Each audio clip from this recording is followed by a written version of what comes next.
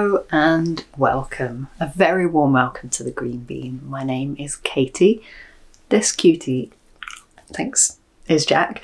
And welcome. We're really glad that you're here. This is a channel where I share my creative projects, which cover everything from drawing and painting to knitting and sewing and spinning and various other crafts in between. Before we dive in this episode, I just wanted to share some news about some events I've got coming up. I've got several in-person events taking place this spring and early summer, which I'm really looking forward to, starting with Wonderwall Wales, which is happening in just a couple of weeks here in Wales. It's my local show. It's a show that I've been going to for several years and I love. So I really hope to see you there if you get a chance to come along. It's a huge show at the Royal Welsh Showground.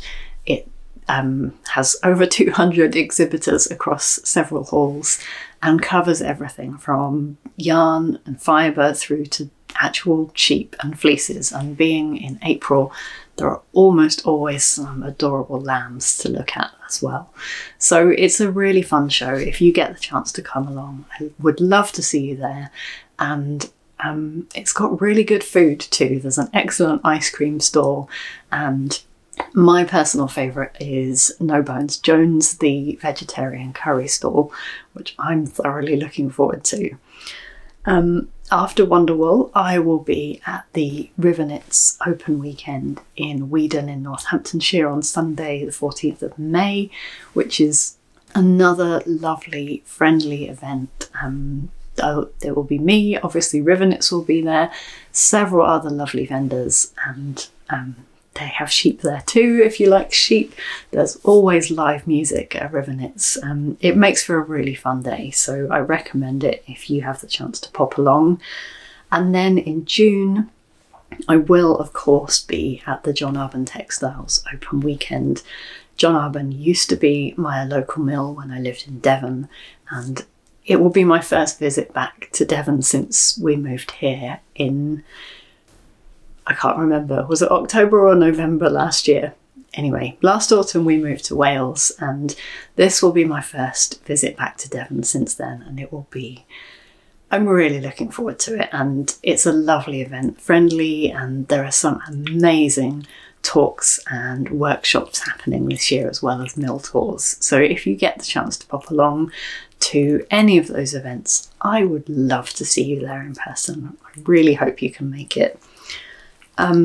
Let's dive into this episode. I've got lots to share, some drawing, I've got a crochet finished project, an update on my knitting and some spinning.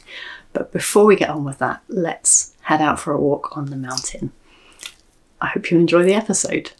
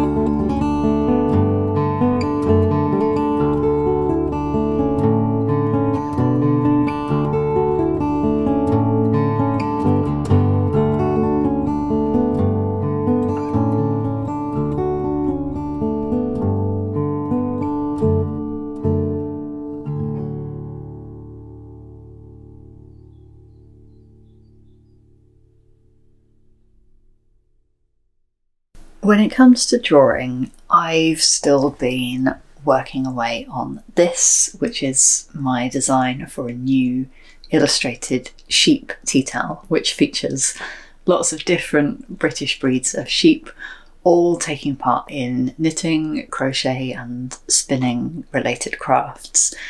And I've been really enjoying working on this piece, which I'm sure you can tell.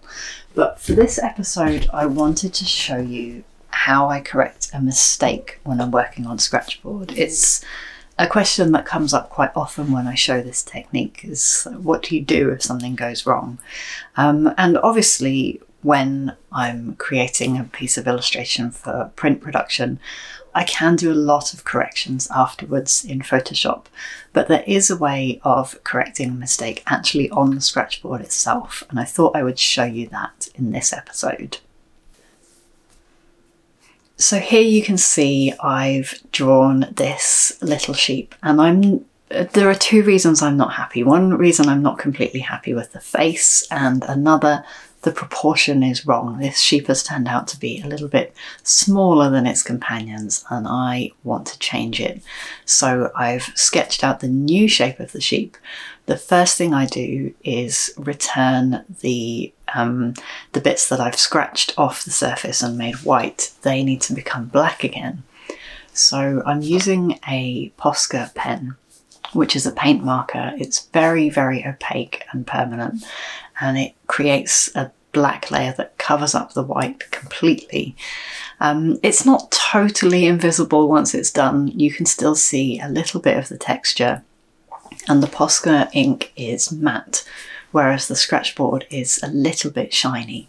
So if it catches the light, you will be able to see that there's a correction here, but by the time this artwork is scanned and processed to make it high contrast, just black and white, you won't be able to notice this correction at all.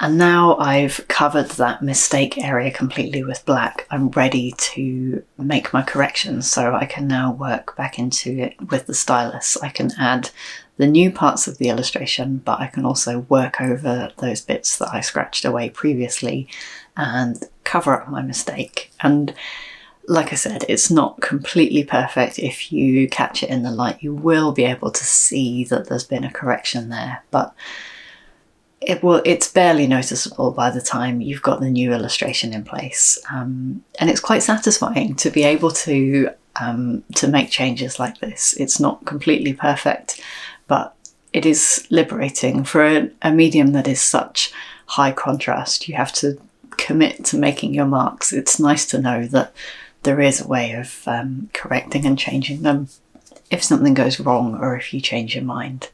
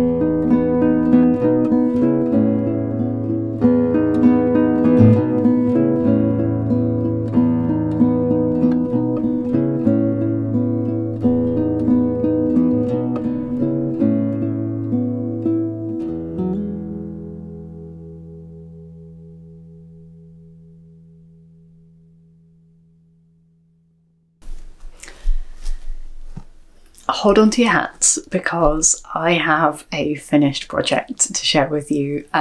This is 2 episodes in a row that I've had a finished project to share, which is, I believe, unprecedented for the Green Bean podcast. So you don't get used to it. I don't think it's going to always be like this, but I'm very excited to show off my finished cowl. I'm completely blanking on the name of it. Leah. It's the Leah cowl by Knotsosquare Crochet, and I made this as a gift for my friend, a thank you gift, because they did a lovely and generous, supportive thing for me at a difficult time, and I wanted to make this for them. So I'm going to pop it on and show you.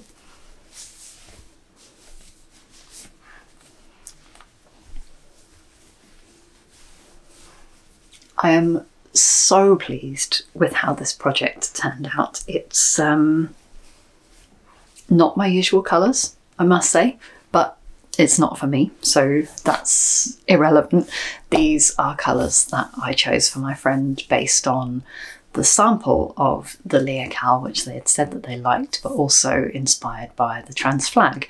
And I'm really hoping that they're going to love it.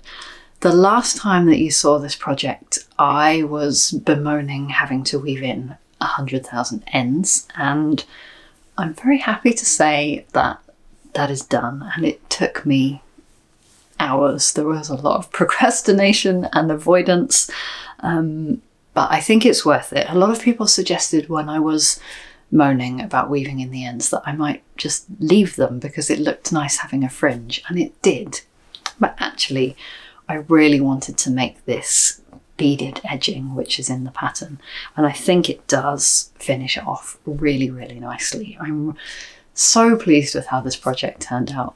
I'm half tempted to make one in kind of earthy colours for myself, but I think I need a couple more months to banish the thought of all those ends from my mind before I even think about that. So now I just need to wrap this up and get it off into the post for my friend.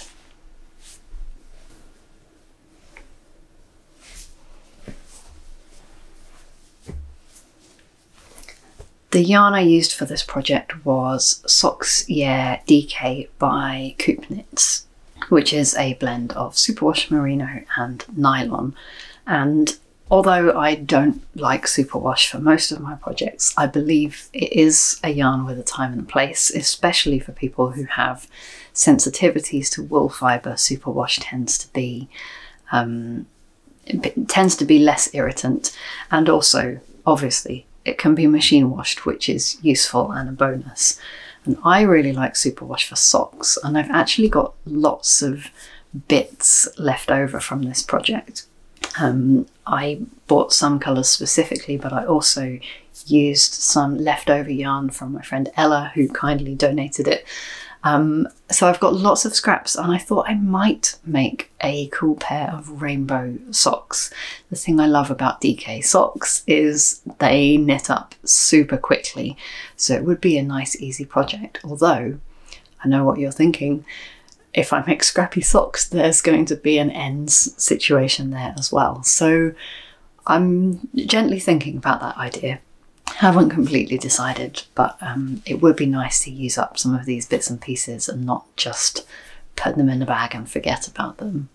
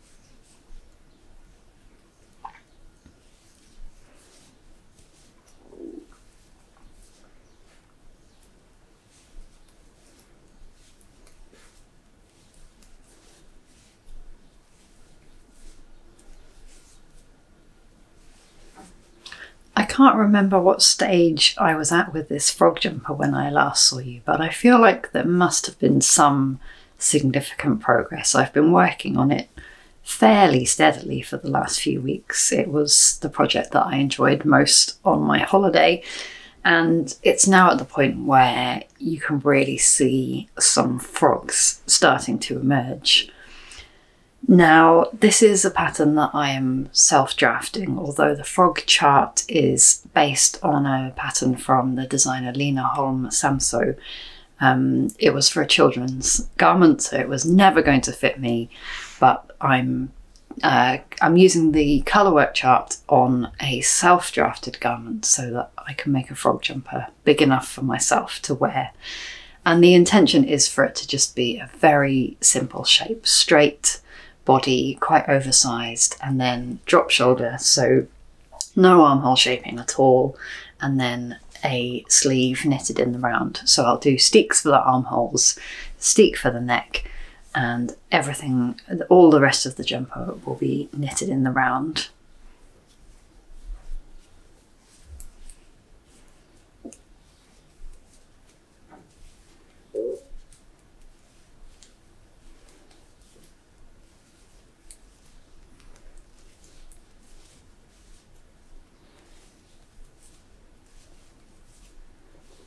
I fell in love with this pattern because, well, I love frogs, so I really wanted a frog jumper, but in particular this colourwork chart I think is really clever. If I set about designing a colourwork frog chart, I think I would make the frog symmetrical, and there's something about the way these frogs are just not quite symmetrical, and the way the pattern tessellates them together.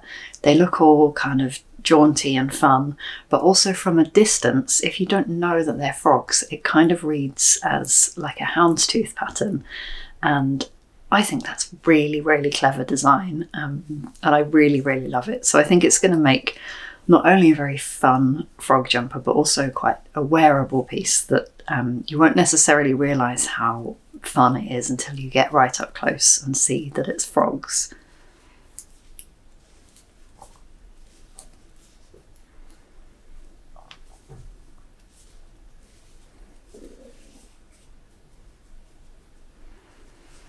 I'm sure you've seen me knit colourwork before, but if you haven't, my preference is to knit with both colours in my left hand. I'm a continental knitter. That's not the way I was taught, in fact. I was initially taught to knit carrying the working yarn in my right hand, but because I draw for a living, I consciously made the change to carrying the yarn in my left hand. And it's certainly improved things for my right hand, but also I now kind of, when I try to go back to holding the yarn in my right hand, I don't really know what to do. So when I learned how to do stranded colourwork, it just seemed to make sense to hold both the yarns in my left. So I wrap the contrasting colour around my little finger, the main colour around my ring finger, and then tension them both over my index finger so I can pick up each colour as I need it as I'm working across the row.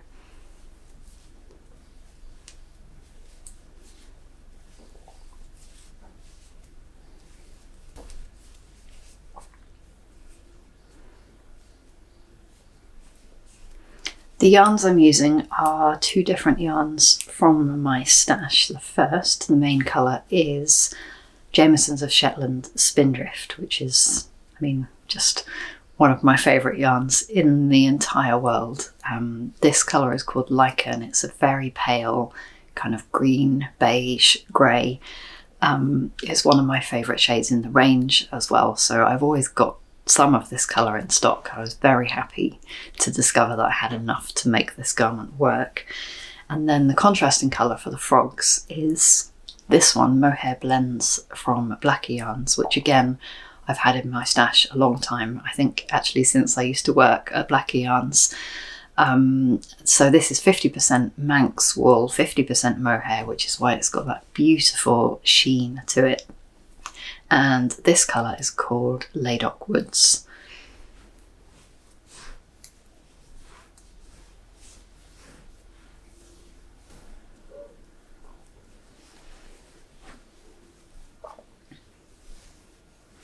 Because the frogs in this colourwork are not completely symmetrical, the chart isn't the most intuitive and memorable, so I'm referring to my chart quite often.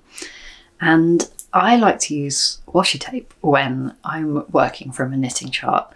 The thing I love about washi tape in so many contexts is that you can peel it off and re-stick it somewhere else, but also it doesn't damage the thing that you're peeling it off. So my most frequent use for washi tape is to mark my place on a knitting chart, because I can move it up each row. It's really easy to see where I'm working. And I can't remember where I learned this, but when I started marking my place on the knitting chart, I would always have the marker covering the stitches that I'd just worked, so the next row visible was the row that I was due to be working. Until somebody suggested it makes more sense to do it the other way, to cover the rows you haven't yet worked, so that all the rows you have worked are visible, and that makes it easier to read your knitting and see what the stitches are underneath the stitches that you're about to work. And that was a real game changer for me in terms of reading charts. It's logical when you think about it, it makes so much more sense, but intuitively it wasn't the way I started doing it. So that was a really helpful tip that someone gave me once.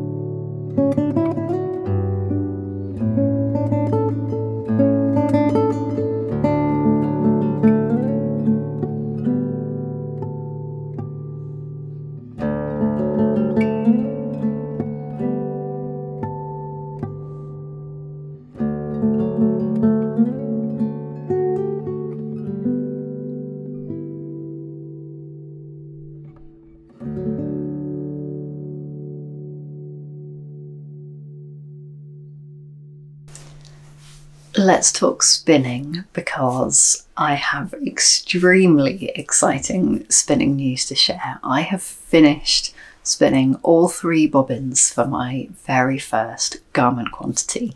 This project has been with me for, I don't think I noted down the start date, but it feels like over a year. It's been a long haul, not in terms of being tedious, but just I've never taken on such a big spinning project before, and I'm really excited to have reached the stage of plying it, because plying is my favourite part of the spinning process. In fact, spinning feels just like a necessary gateway to plying. Plying is so relaxing. If you're not a spinner, plying is the process where you combine multiple strands of yarn called singles into one finished yarn. So you can ply 2 together to make a 2-ply, or 3 or 4, or however many you want up. I mean, there's a sensible limit. I'm doing a 3-ply for this yarn, It's my particular favourite. I love the kind of rounded finished yarn that it creates, and also I'm hoping to create something a little bit, I was going to say chunky. It's definitely not going to be chunky. It's going to be more like a heavy DK or worsted weight yarn, but something that's going to knit up a bit quicker, because once I've finished spinning this yarn, I'm going to be very impatient to cast on with it.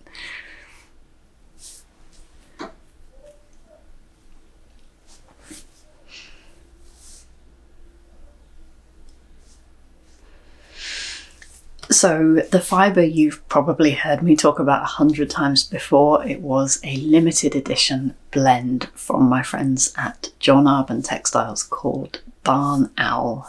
It's got shades of grey and orange and brown and red and yellow in here, and the resulting yarn is a kind of mixed heathered terracotta colour that I love. The fibre is a blend of different British breeds that I can't remember, but I'm pretty sure that there's some Wensleydale, some Blueface Leicester, and probably some Exmoor Blueface and Swarblers in there, knowing the breeds that John Arbon often put into their blends.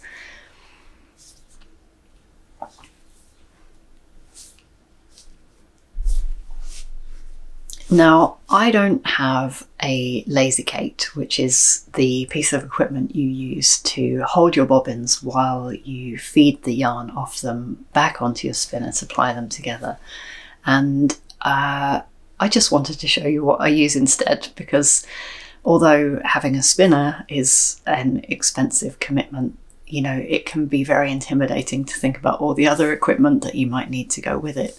And actually, I'm just using a cardboard box and some metal straws, and it functions perfectly well as a lazy Kate.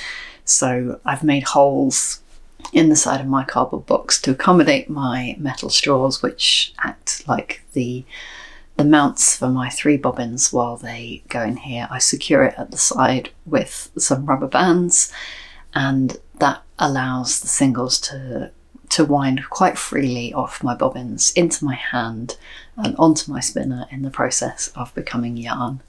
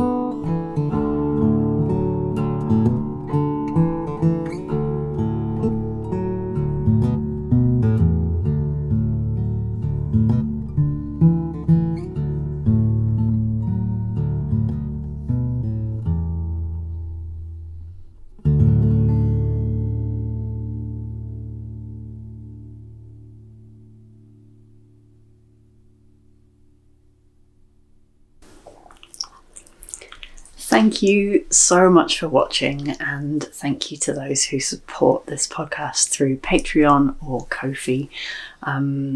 It takes me about 3 days to put one of these episodes together, between filming the outdoor footage, the indoor footage, the editing, and thank you, Jack, and putting together the closed captions as well. And I love doing it, let's be thoroughly clear about that. I love this project. I love sharing my crafts and hearing from you, but I couldn't do it without financial support. So huge thanks to everyone who contributes, and if you would like to join the community and help fund this project, all the information is down below. You can sign up for Patreon for extra episodes, discounts, and access without adverts. Or if you just want to make a one-off contribution to buy me a cuppa or buy Jack a biscuit, the details are down there as well. So thank you so much for watching. Thanks to Will McNicol for his guitar music, which accompanies all these episodes. And thank you for being here. Take care, and I'll see you soon. Bye.